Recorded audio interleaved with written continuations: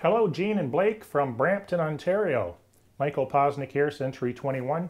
Thank you so much for your email inquiring with your super question about how do you move from Ontario to PEI. It's a really good question, and I've done it myself, having moved from Ontario in 1997.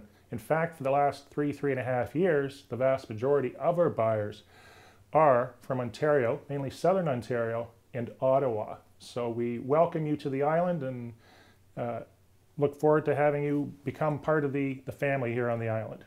Great place to live. Don't regret it. Been here over 21 years. You know, it's a reversible move. If you don't like it, you can always move back. Back when I moved here, I indicated that as long as I had a fax machine and a phone, I could do business from anywhere on the planet. Well, fax machines now are a thing of the past, and now we use cell phones. So as far as moving to PEI from another province, you don't have to worry about immigration issues. If you are moving here from somewhere else, a lot of people just think they can just get up and move from anywhere on the planet and establish residence here. That's probably not the case. So I assume you have Canadian residency, which is great. The next issue is, how do you find a house? You indicated you're looking in a certain part of PEI. The great thing is we do have a system called Paragon that will allow you to have your agent set up a real-time search. So how this works is you indicate to that agent the area you're looking at. In your case, it's a pretty obvious area. It's a city. So we just put that city in, we put active, and then we, if you want, optionally, we can include bathrooms, bedrooms, price range. Most people will just put in 3 bedrooms and a price range. So I'd advise you to get that search set up right away. You'll no longer have to talk to anybody, have to go to websites, realtor.ca, because anything that fits within the confines of that search will be automatically sent to you. In your case, since you're looking at a city that's relatively small, I would just set up a search for 3 bedrooms.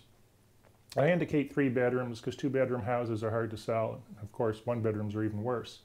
But I'm always thinking of the exit strategy when I go to sell. It's easy to buy. It's, you know, sometimes a challenge to sell. So set up the whole city. Talk to your agent about what price point you should expect to be at. Set that as your upper limit, so you're not getting millions or thousands of listings. You're not going to get that anywhere in PEI. And get that set up right away. So that's the first step. The second step would be, if you happen to see something that you like and you want to make an offer on it, assuming you're going to come here and see it, or you're going to buy sight unseen, which happens a lot of times with my clients, believe it or not, even though some agents think it's impossible. It all comes down to your level of comfort. Regardless of all that, so you're writing an offer. The challenge now is it is a seller's market. So if the property is priced right and marketed properly, chances are they're going to have offers coming in, and assuming the price isn't, you know, up $500,000, $600,000, $800,000, which is hard to move in PEI. So with a seller's market, your challenge is going to be, you're writing an offer on a property that may be contingent on the sale of your house in Ontario. And having dealt with tons of people from other places, they all think their house is going to sell in 3 days.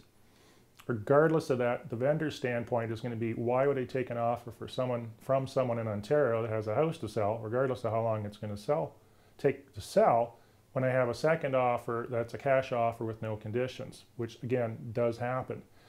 So my recommendation, if you're comfortable in doing this, is establish bridge financing. So bridge financing would give you the ability to buy that house, but not have it contingent on selling your house in Ontario. If you don't feel comfortable with that, don't do it, but you are going to limit the effectiveness of your offer if it's contingent on another house selling. If this was a buyer's market, it would be the opposite. It probably wouldn't matter much because they'd be desperate to sell their house.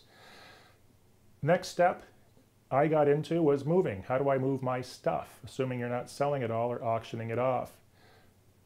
I called some local companies, and the quotes are into the thousands of dollars, and I thought, I'm going to do this backwards. I figured there's got to be an empty truck coming back from Ontario to PEI, so I found a number of moving companies, and I asked them if they had any trucks coming to PEI full and returning empty, and I actually found one, and they moved my whole house for $800, which today, I mean, some people are paying $7,000, $8,000. So that was excellent savings.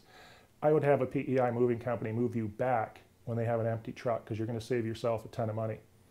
So other than that, that's about it. If you have any other questions, email me. But yeah, get that search set up. Talk to your banker about bridge financing, or if you can even get bridge financing, and moving companies. Everything else is pretty simple.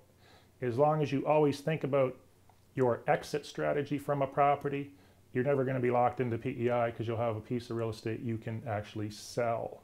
Have a great day. Thanks for checking in. Do you have a question about PEI real estate or Prince Edward Island in general? Put it in the form below and I'll get back to you right away.